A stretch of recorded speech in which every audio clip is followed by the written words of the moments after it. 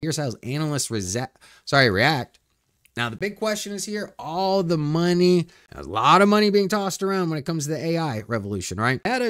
Meta dropped. You see, Meta shares fell after the social media giant boosted capital expenditures, overshadowed strong third quarter results.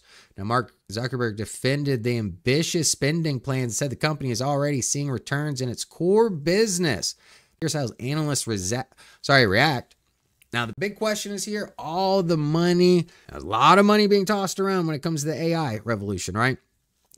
Investors want to make sure that these big amounts being paid are going to, see an investment on these dollars.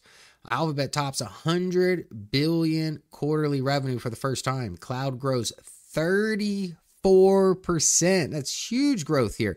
Now, Google did beat both top and bottom revenue, coming in 102 versus the estimates of 99.89 billion. Capital expenditures to a range of 91 billion to 93 billion. So they are amping up investments, right? Now, the cloud unit, this is what got investors excited today. You see the stock up 3% right now, which houses AI services, showed solid growth and a $155 billion backlog from customers. Massive earnings report for Google.